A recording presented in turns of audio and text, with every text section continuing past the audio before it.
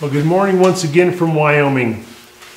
The next 3 videos I'm going to tie together as hollowing videos. I'm going to do a little bit of milling with the chainsaw in this video, and then the following 2 videos after that are going to be highlighting the stabilizer tool put out by Trent Bosch.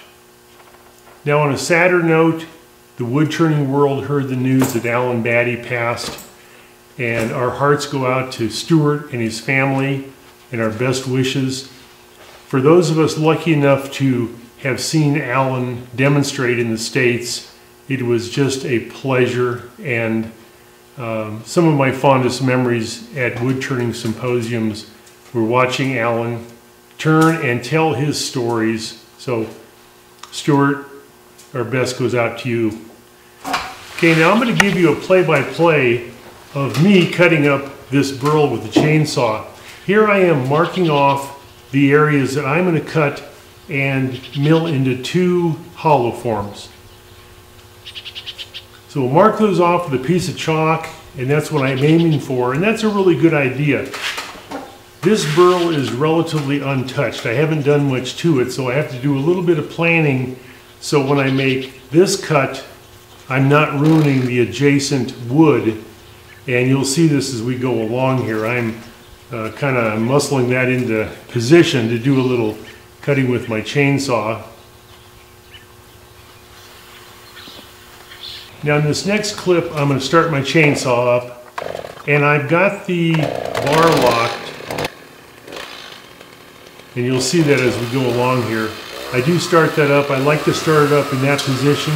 Here I am unlocking the lever that locks the chain, and that's about as safe as I can get. So here I am starting that initial cut, and on the very left side of that is a burl that I'm really trying not to destroy, and I'll show you a close-up right there of that burl, and I'm just cutting a little bit up to it. So I'm going to try to find a different position with my chainsaw to cut, and I'm a little bit unsuccessful here because this cut is not the safest one, so I'm going to find a different position.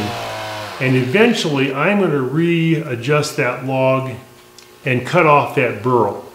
And that's going to be a really nice 18-inch bowl, and I'll be able to core out a couple other bowls. So here I'm in position to just whack off that burl and get it out of the way. And then I can make my initial cuts that I originally planned on. So that's a pretty good shot, and I've got a clear shot at cutting that burl off. I've just got to go down through that, and I've got a pretty good chain on that. It's fairly sharp, but that's a lot of wood to take off.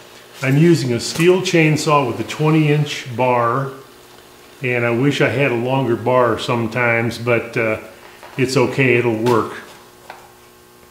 And I'll probably cut through some of this because it takes me quite a while to get through that. And I'm going to reposition my burl right now. And I'm going to do just a little bit more cutting in this position and go down a little bit farther.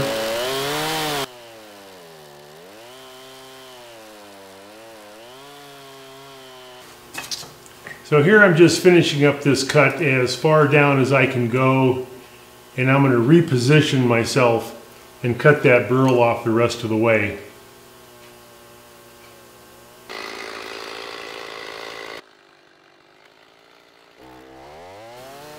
So here I am back to the front of the burl, and I'm going to just take my chainsaw and finish that cut I started a few minutes ago.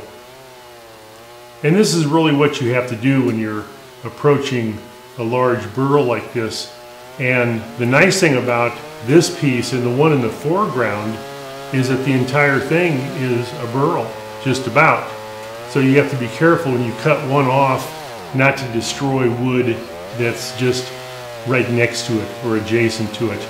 You can always tell by the chips if you've got a good sharp chain on your chainsaw. And I'm just about down to the bottom end of that burl. Just a little bit more and we'll have that off. And there you see me unlocking that bar once again, because I need to go back to the burl and make a little bit more of a cut and that'll fall off. And there we go. That's how it works, and there's a beautiful piece of wood right there. And I've already turned that wood into 4 bowls. The largest bowl turned out to be about 18 inches down to 5 or 6. So those are in a bag with shavings, drying, and it'll take a while. Now this picture is of a really large burl, the largest burl I've got. And I've got the top of that sealed with a sealer, but I put some newspaper on top of that just to help seal that. Not very pretty, but it's an effective technique, and you can use newspaper or cardboard. So here we are back to the initial milling, and these are the pieces that I was going for when I started this video. And you see there on the left side of that burl that it's just a straight line. That's where I cut that other burl off, and now I have total access to the wood, and I can go all the way down with my chainsaw, and it's unobstructed. I'm not going to ruin any wood next to it. And I need to reposition this big old piece of wood, and I got to be careful because I'm getting old. And there it is. You can still see the chalk marks on the front of that burl. And I'll take my chainsaw and just cut off what's going to become 2 fairly large hollow forms. And you'll see those in the upcoming videos when I do a little bit of work with the stabilizer tool. And just to let you know what's coming up, the first video on the stabilizer will be just taking a look at it, how it works, and then the next video that will follow up will be the operation. I've got a piece of wood and I'm going to hollow the whole thing out with that stabilizer tool, and it's really pretty cool. I'll try to put these videos up all at once. There are my 2 finished pieces ready to go into the shop on the bandsaw. And stay tuned, the stabilizer is a really cool tool. Thank you for watching, and I'll talk to you next time.